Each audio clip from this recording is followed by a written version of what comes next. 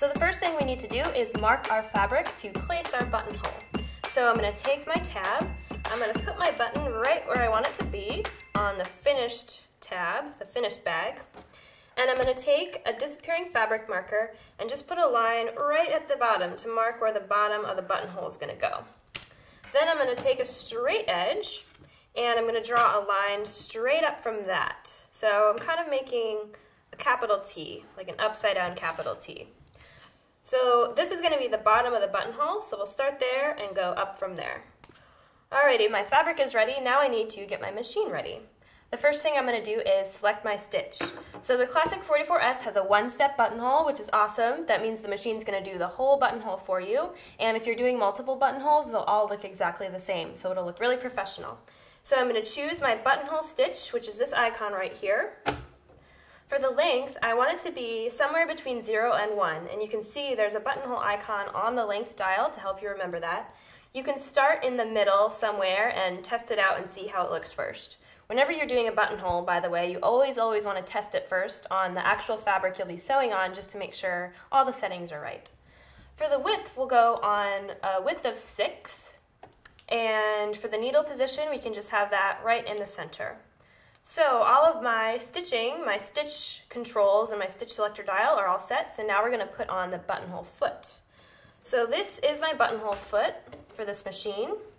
And back here is a place for us to put the actual button that the buttonhole will be for to make sure that it's exactly the right size. So I'm going to take my button and put it right in this area. It slides around, and once you get it in, you can just slide it and snug it up. So you can use, a smaller button than this, you would snug it up more, and it slides around and adjusts to the size of your button. So I'm going to look for the pin, which is the silver bar right here. So this is where we're going to attach our foot. So I'll push my presser foot release lever to drop off my regular presser foot, and then I'm going to put my buttonhole foot under the presser foot holder, and I want the part with the button to be behind the needle. I'm going to put the presser foot pin right under the presser foot holder, like that, get it centered, and just very gently lower the presser foot lifter until it snaps into place. You might have to move the foot around a little until you find the spot where it snaps on. Alrighty, I'm going to also pull down my buttonhole lever, which is this piece right here, and you want to be super duper sure that you pull it all the way down. It kind of snaps down at the end.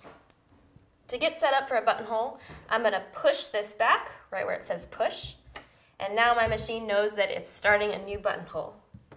I'll take my fabric and place it under the foot.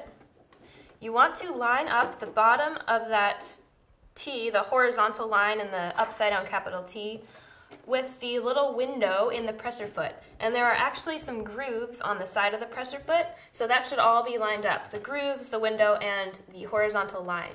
And you want the middle of the line, that vertical line, to be centered in the window as well. And you can even crank the needle down towards the fabric a little bit just to be really sure that you're lined up. So once you're lined up, you're ready to go. You're just going to push the pedal down and kind of very gently guide the fabric, but the machine is going to make a whole buttonhole. So here we go.